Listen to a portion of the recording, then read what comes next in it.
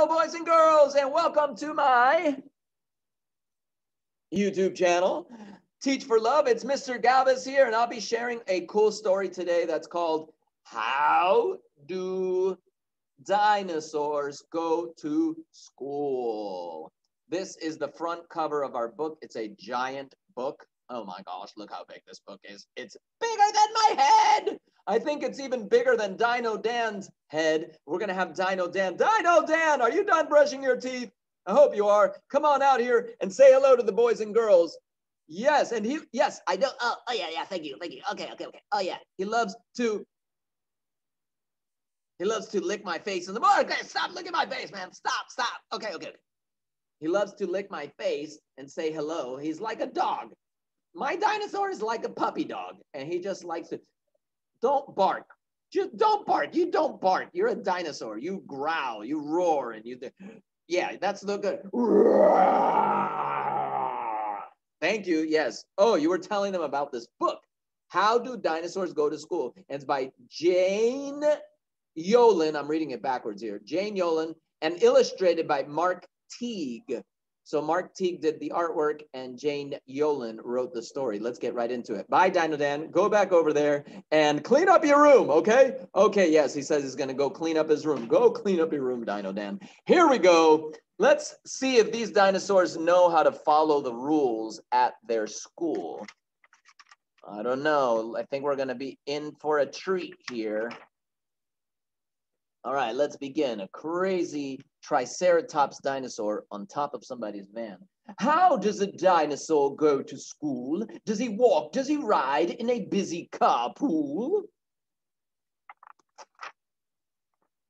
Does he drag his long tail? Is he late for the bus? Does he stomp all 4 feet? Does he make a big fuss?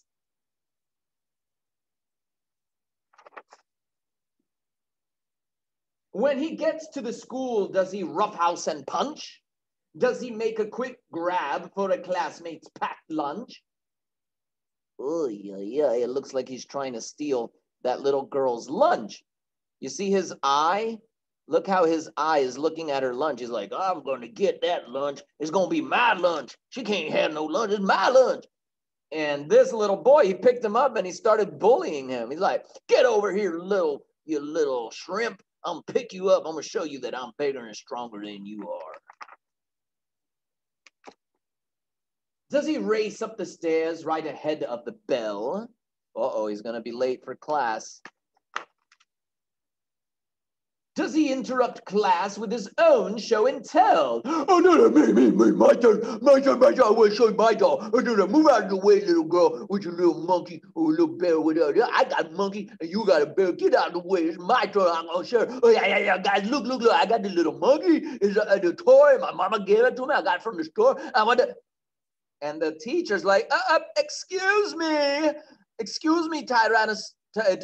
Triceratops, dinosaur person, student, please sit down. It is not your turn to show and tell. It is the little girl's turn, and that little girl looks like Amanda. It's Amanda's turn to share. And look at Logan is in the front. Logan's like, oh my gosh, Triceratops, will you sit down, please? It's not even your turn to be talking right now. Does a dinosaur yell? Ah, my tooth! Ah, my tooth came out! My tooth! Look at those kindergartners. They look like you guys. My kindergartners look just like that. Michaela with her teeth missing. All of my boys and girls got teeth missing because they're growing up. When you're like 5 and 6 years old, your teeth start falling out. And this dinosaur's tooth came out and he's just screaming. That's why I tell you guys, when we're in class, you got to raise your hand and wait for me to call your name. Look how upset that teacher is. She's like,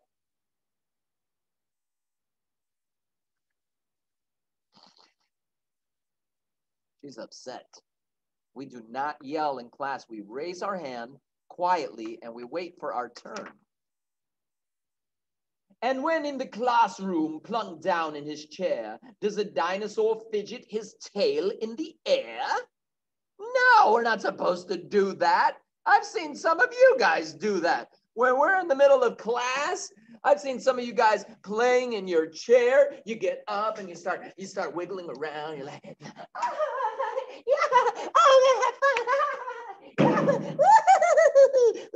you're not supposed to be getting up on your chair and on your desk and stuff like that. So you can see the teacher's upset because the teacher wants all of his students to be safe. And if you're spinning around and climbing on your chair and your desk, you could get hurt. We don't want you to get hurt. When you grow up, though, if you want to join the circus and do all those kind of tricks and stuff, go ahead and join the circus. Does he growl during chalk talks or roar out of turn? Oh, my turn! I want to talk! Oh, me.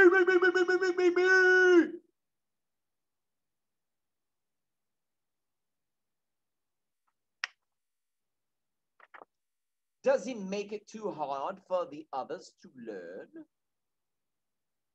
Playing his drum in the middle of art class. I don't think it's music class. I don't think it's time to play the drums. Does he stir up the classroom by making a noise? Have you ever heard a dinosaur fart? Dinosaurs are big. That means they make big farts. By the way, boys and girls, do you remember in science class, we're learning about solids, liquids, and gas? Gas, a fart is a gas. That's why you say, did you pass gas? We'll talk more about that later. Yes, Nevea, you wanted to comment? Let me open up Nevea's microphone. You're live on the air, Nevea Mugaburu. I don't hear you. What? Your voice is low. Oh my gosh. The whole time, Nevea, or it just started getting low? What's going on here? I don't know. Oh boy, let me ask somebody else. Amanda, can you hear me loud and clear?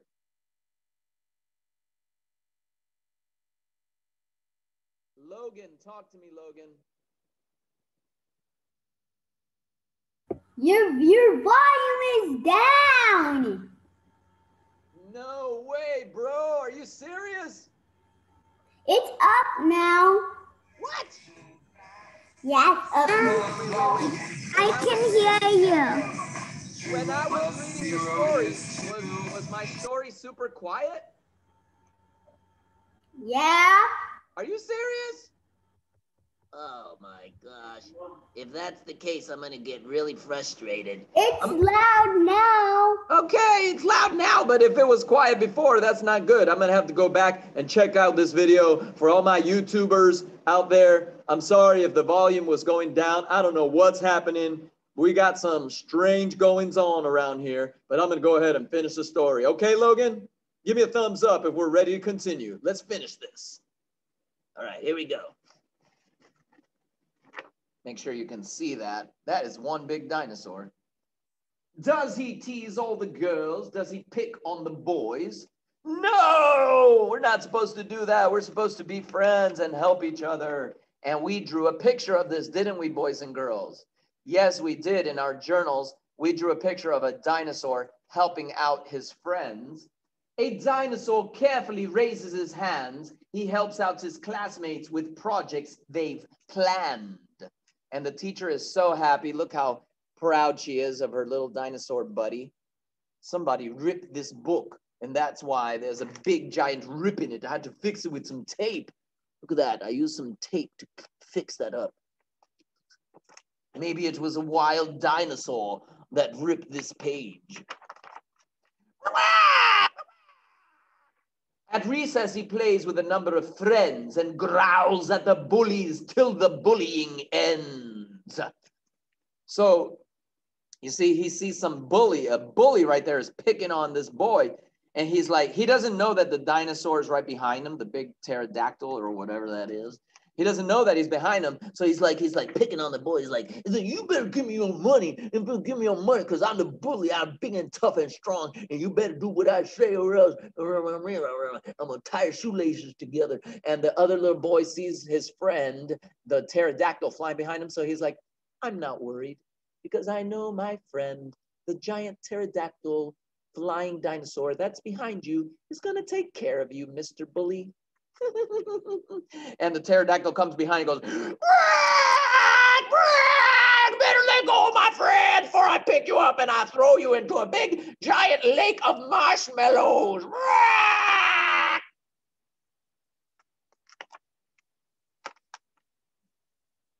He tidies his desk, then he leaps out the door. All right, teacher, I love you. Bye, gotta go.